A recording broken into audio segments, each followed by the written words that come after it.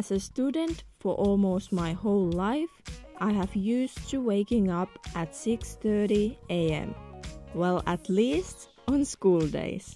I would work till 9 p.m. and go to sleep around 11. For me, that meant lack of sleep during the week and trying to catch up on sleep in the weekends. I would sleep till I had to wake up and rush to work. Some days I would wake up at 6 a.m., some days 2 p.m. That went on till I graduated. Nowadays I wake up depending when my work starts. I sleep as long as I can, snoozing at least 5 to 10 times. That means I don't have any kind of routine or structure in my life. And well, it shows. I wonder, how much more could I get done and how much more productive could I be if I would wake up at 5 a.m.? Would that help me to get more done? Would it change my life? Well, everything didn't go as planned. So the problem in this challenge is not going to be waking up at 5 a.m. The huge problem is going to be getting enough sleep. Being ready to wake up and be well rested. That is going to be the true challenge here. So, if I don't go to bed early, it's going to be a huge problem to me the next day. So I'm going to be putting up 2 alarms because I'm a snoozer, and if I one day don't wake up, it's going to alarm at 5:02. I'm going to put those up for every single day, so they are automatically, and I don't have to worry if I have the alarm on or not. The first week is going to be the true challenge. It's the adjustment period time. So this is my first day doing the 5 a.m. challenge, and it's now 6:15, 6:20, and I have already done my makeup and my hair. It's my first day at work since I cut my hair, so this is the 3rd day having this hair. My work starts in 10 minutes, and I have already done my makeup, my hair, and went out with my dog, and now I'm going to walk to work. So this is my first day doing the 5 a.m. challenge for 30 days. So let's see how that goes.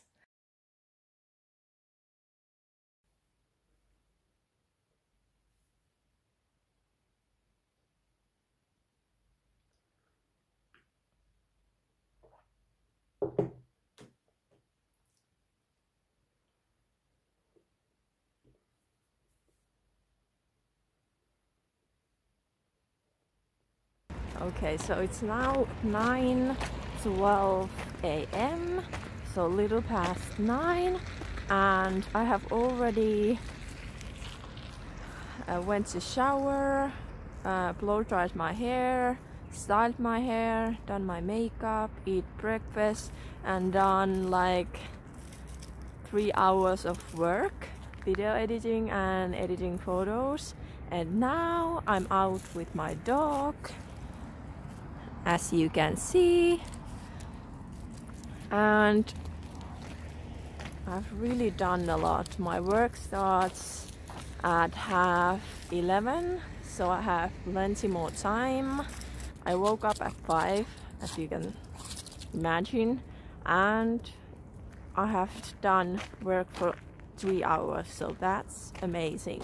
So that is my update for the 2nd day. When you start to do something new, a new habit or something else, the first week is the worst. And this challenge wasn't any exception. You have to find a rhythm and a morning routine that fits for you. For me, the first 2 days, I didn't have a routine. I wanted to start my day with no hurry. I just wanted to make tea, breakfast and sit on the couch.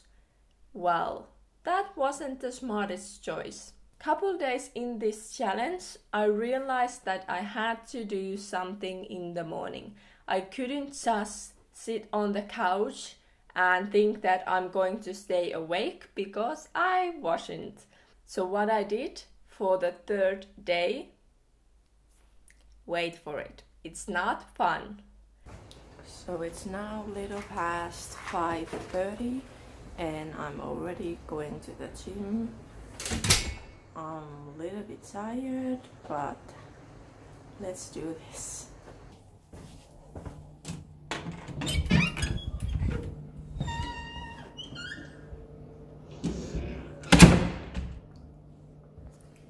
So basically there is no one at the gym.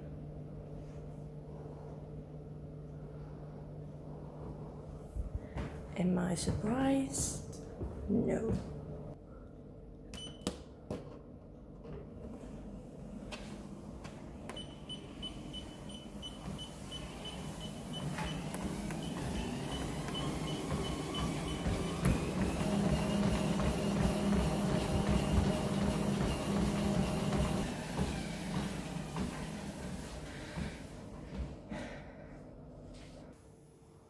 It's 6:30 right now and I'm ready from the gym.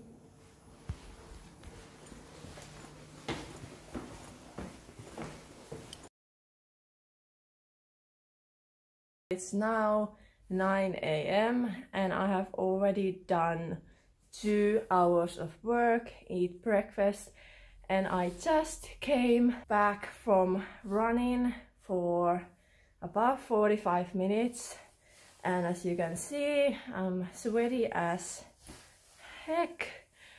And this is also something that I have implemented in my life through these 30 days of waking up 5 a.m. So that is running. And this is my 3rd time running and I absolutely hate it. But I will be good at it in like half a year. So I just have to suck it up and do it right now. But basically this is how my mornings start. It depends on when I go to work. Usually I go work around before 9 or 10. And usually before that I do a couple of hours of work, so video editing, and eat breakfast 2 times because I get hungry before 9 because I will wake up at 5, and I will also do my daily exercise before work. So this is the true story behind it. It's not glamorous, but I get much more done. So that is good. But now I will go to shower, do my makeup, do my hair, and do some more work before I go to my actual work. So that is the update right now. That video made it seem a bit more easier than it actually was. Running at 5:30 a.m. It isn't my strongest cue.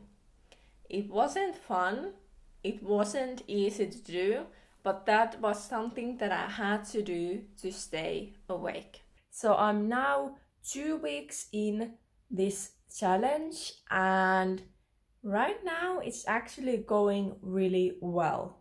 At this point I'm not feeling tired anymore in the morning and I can actually make more done in the morning. Also my schedule has changed a lot, so when I go to bed I'm actually tired or a little bit tired, so I fall to sleep so much easier. So at the 2 week point I'm really enjoying this challenge. But it's now the 23rd of December. So you can see the problem already here. Tomorrow it's Christmas. In Finland we celebrate Christmas at the 24th of December. So that is going to be fun. So I'm going to go enjoy Christmas tomorrow with my family in another city, and we are going to spend the night there. And I basically have to go to bed around 8 or 9. So that is going to be fun. My boyfriend doesn't like the idea already. And the next day of that, so the 25th, is going to be more of a problem. We are going to go to my boyfriend's parents, and it's going to be more like a drinking night, and I don't drink, and we are going to spend the night there too. So I basically have to say like bye bye and go to sleep when everyone else is having a good time, or I can stay up late and sleep like 6 hours. We shall see. I will update you then. So it's now the 25th of December. So last night, so the 24th, I got to sleep 7 hours. And now it's the 25th and it's almost 11, and I'm now going to bed. So I'm going to sleep 6 hours, and everyone else is going to sauna and jacuzzi. And I'm already tired from yesterday, so let's see how tomorrow goes. I'm not excited for that because tomorrow we are going to my grandparents. So let's see how I'm feeling tomorrow.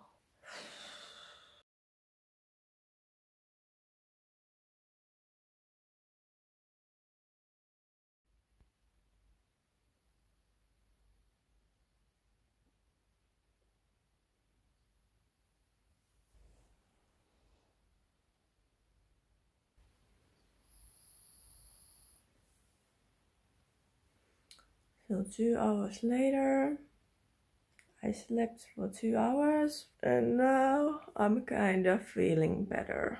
I'm a little bit sick because everyone at my work and everyone at my family is sick. So now I can do my hair and makeup and film some videos.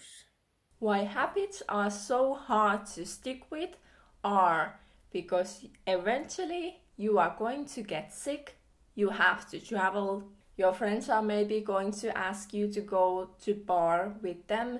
Eventually something is going to happen and you will have hard time to stick with your new habit. So to sum this video up, what I thought about this challenge?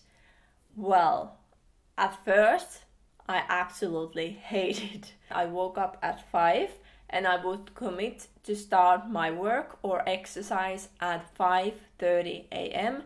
That really helped with my productivity. I got so much more done work-wise, and also like cleaning and all the little stuff that you have to do everyday basics. I finished so many unfinished projects that I have been doing for God knows how long, and I also started to do things at the second they came into my mind. That has really also helped me with procrastinating and also helped me to get much cleaner home.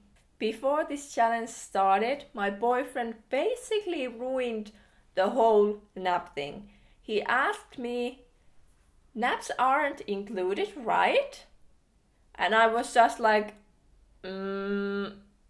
should I say no? I thought that they were included if needed. Then he was basically like, it's not a 5 a.m. challenge if you're going to nap. That is basically cheating. And because I'm basically a little bit competitive, I of course said that, well, I was thinking of taking a nap if needed, but if that's cheating, I will not do that. Well, that wasn't a smart choice, but I basically only did couple naps. And those were on the last week of the challenge when I was super sick.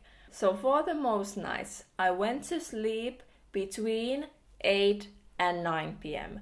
I really tried to sleep 8.5 to 9 hours because this was a huge change for me, and I got so much more done in the day that I really allowed myself to sleep more. And that was a smart choice because the first week when I started this challenge, I slept way too little.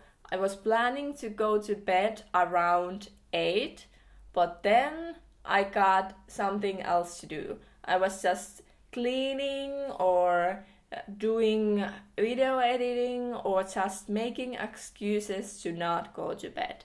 And after a couple of days, I was exhausted. I started to sleep 9 hours a night and went to bed before that 9 hour so I could really get more sleep. So for the most nights, I slept around 8.5 hours, and that really worked for me.